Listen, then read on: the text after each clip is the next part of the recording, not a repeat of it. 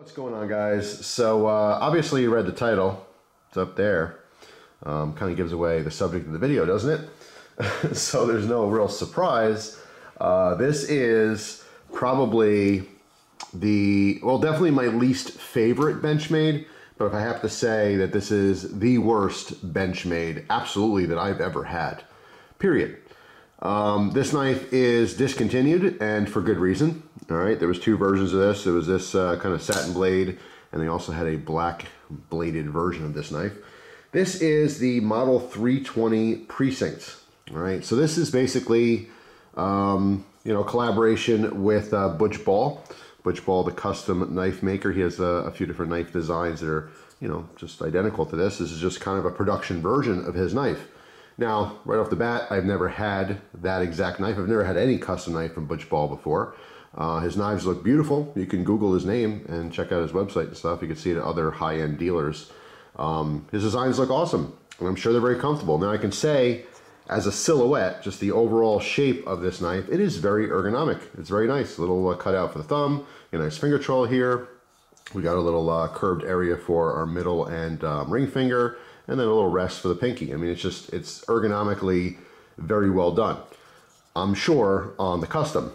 On this one, I just feel like Benchmade cut corners. They just cut a ton of corners here. Now, when I say like the worst Benchmade ever made, it's of all the Benchmades I've ever had. Now, Benchmade overall, I think it's a good company. I think they make fantastic knives. They made great knives my entire life. My whole existence, I've been making knives. And quality knives, right? Of course, everyone has their own opinion on things, and all the politics aside that, happened a couple of years back, I guess now. I think they make a quality product overall. 99.9% of their stuff is great to me. They are expensive, okay? And sometimes it's hard to say, oh, this is a great knife, because there's so much competition out there. You can get a knife that has very similar performance or even better performance for less money. But when it comes down to, different brands and stuff, it's just they price their things at what they price them at. Benchmade is the world's second largest knife company. If that's still correct information, it's been for years. The biggest knife company in the world, Victorinox, if you didn't know. Okay, and that's not only how much money they make, but also how big their operation is, how many employees they have, things like that. Benchmade is number two. Benchmade also has done a ton of military and law enforcement contracts. That's where obviously they get a ton of money. So I mean, they're very established. You know what I'm saying? And ever since I was a little kid and first got into knives, that logo, that butterfly logo, meant quality. You know what I'm saying? The top two for production knives has always been Benchmade and Spyderco. Spyderco has so much variety. They have so many awesome knives, but so does Benchmade, and then some people kind of lean on one side of the fence or the other. Yeah, I'm a Benchmade fan or I'm a Spyderco fan. I'm a knife fan. I've said that many times before. I don't have any brand loyalty, okay? If Benchmade makes a crappy knife, I'm gonna let you guys know. It's a crappy knife. This, to me, is a usable knife, but definitely, absolutely not worth the money they charge for these. Now, again, as I mentioned, they are discontinued, okay? So if you want to get one of these things, you have to find it on eBay or get it from another collector or something. This one, I'm sure eventually I'll sell it. But this one originally sold for $130 in and around. The black bladed version was $140. I would have loved to see this be 50 bucks, okay? Now, obviously these days, I don't think there is a $50 Benchmade. Benchmade makes expensive knives. Most of their stuff's over 100 bucks. Back in the day, I'm sure some of you watching, or many of you watching, remember when Benchmade had their red class. At some point, they divided these different knives into classes, right? The black, the gold. The gold class is like, they're cool models, but they're just totally upgraded and pimped out with different materials and stuff, Damascus blades and all kinds of handle materials and stuff. And the blue class, black class, and the red class. The red class was basically their different designs that they were making overseas. That's right, Benchmade has always been touted as, an all-American company, made right here in America. And at some point they said, let's hit the market for cheaper knives. And they made a red class, which the stuff was made overseas, and it was more affordable. They were more like, better Kershaw CRKT prices, you know what I'm saying? But they had the Benchmade logo on there, and they were awesome. Like, the monochrome is one that stands out. I've actually done a video on it. That's the knife that I carried across America when I'm on a trip with my grandfather. At some point I got another one. I did another video on it. I just love that knife. It's just awesome. And I think originally it was like 40 or 50 bucks, you know what I'm saying? So it's just nice they hit that market for a long time. But You know, at some point, I don't remember exactly why, but they got rid of the red class. Maybe they got too much flack for it being made overseas. Who knows? But yeah, they ditched that entire idea, and now they're just making expensive knives again, right? So this one, I think, really, it stands out as something that would have been in the red class, okay? Now, what I mean by that is our blade, which is in 154 cm, is fantastic, okay? The blade shape, it's a little bit of a recurve, all right? It is a drop point blade, but you can see it curves down and it comes back up a little bit towards the base there, okay? So we have a slight recurve. It slices awesome. The actual blade steel and quality is awesome. My gripe is not so much like, you know, the actual performance of the blade and the edge. It cuts stuff fine. But it's in the comfort, the ergonomics, and the simplicity of this knife. Sometimes simple is not better. All right, I just feel like, what are they offering? You know what I'm saying? It's like the handle's not even there. So just the blade, what's that worth? You know what I'm saying? Because I mean, $130. We have an open frame design here. All right, let me zoom in so you get some action on this. Open frame design. All right, it is a liner lock. The lockup is good. There's no blade play. Okay, so can't critique that at all. But we have a slab of G10 on top, a slab of G10 on the bottom, and just the liner lock liner side. All right, so there's no liner on the top. So one little, you know, metal liner, a couple standoffs here, and that's it. All right, throw on a pocket clip. It's just, it's uncomfortable. It's uncomfortable, not in the ergonomics, but it just feels very unfinished. If I come in and using this, it was uncomfortable right here. All right, not only, we have the little jimping that's on the liner lock itself, which is not too bad in using the lock, but when my pointer finger is obviously wrapped around and actually cutting things, not only do I feel the texture on that, those little teeth there, but also you can see the scale, the G10 scale is ground so thin right there, it's actually sharp. There's sharp edges on it. All right, they put a scallop in so that it'd be comfortable with your finger, you know, when I'm holding it, my finger wraps around, but it doesn't work out that way, okay? The pressure is right here on these kind of pointy teeth and that very, very thin edge, all right? So the design was just not well done. And I mean, this amazes me because, like, you know, when these people make these knives, I don't know, you know, whose job it is. I don't have someone's name to call them out. But, you know, you make a knife and you make a prototype, whatever, and you carry it and use it, I guess. I don't know what they do with their prototypes, but they pass around. People are like, yeah, that's cool. But, like, maybe the prototype was better. I don't know. But when they pumped this one out, no one just held this and used it and cut something and went like, you know, not the best. I don't know. I really don't know. Like I said, I love the design. I would love to have the actual butch ball version of this knife. I think it's cool looking. You know, it's aggressive looking. And I'm sure his customs are very well done. It feels lackluster. You know, it feels like I'm let down because there's not more for the money, for the cost. Now, of course, I didn't buy this. I traded for it, like I do most of my stuff. But I was excited about this one because I just never had this model before. And like I said, I was just disappointed. Now, it does cut things. It cuts fine. Again, the blade is fine. Their heat treatment, their 154 cm is just fantastic. The blade style is very good. Obviously, it's good for slicing, especially if you start down, you know, towards the heel of the blade here. Because of the recurve, it just digs into material, all right? So as you're slicing, that blade just wants to dig in.